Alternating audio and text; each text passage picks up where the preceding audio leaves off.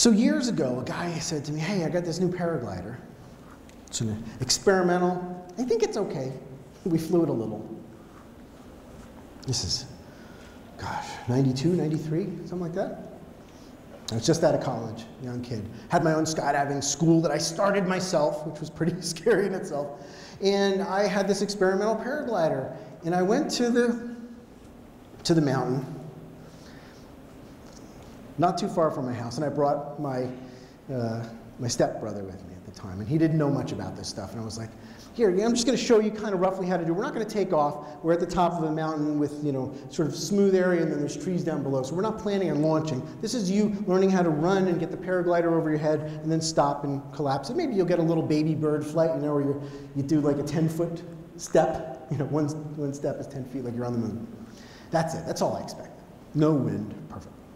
And he's doing these really wimpy launches. He's like sort of non-committal, and the paraglider is not really inflating and it's falling on the ground. No. Here, I'm going to do you a favor. I'm going to demonstrate, because I can describe it, but I can't. I have to demonstrate it. I'm going to demonstrate to you what I call a positive launch. Positive launch with conviction. And I want you to envision a bull charging. And so I got up, as far as I could in the back, and I laid the paraglider out just right. And I meditated for maybe 10, 15 minutes. I got myself completely in the zone on the top of this beautiful mountain in upstate New York. And I felt ready. You know what I mean? Ready. And I got up very gracefully and slowly, and I prepared myself. And I exhaled slowly. And as I did, the wind started to pick up. And I thought, isn't that lovely? That the sky would help me to, it's like saying, come with me. Well, I didn't realize how much.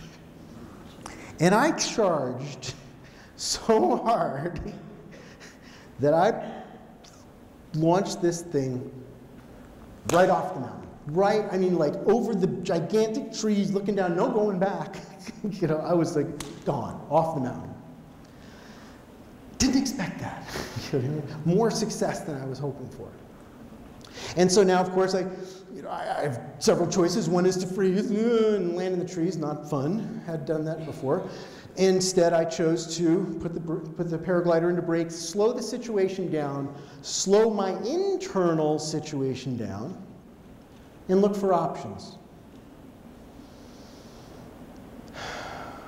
And I found one.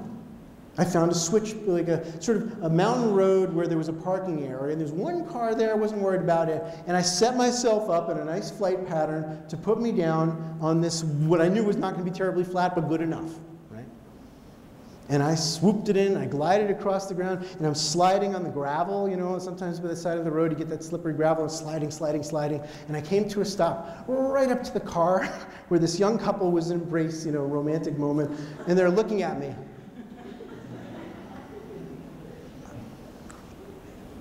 Hi!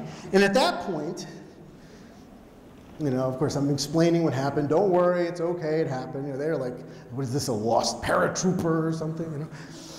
And I couldn't, maybe it was about a minute later, out from the trees comes my brother-in-law, or stepbrother, my bad, covered like in scrapes and things, sprinted all the way down the mountain because he was sure I was dead.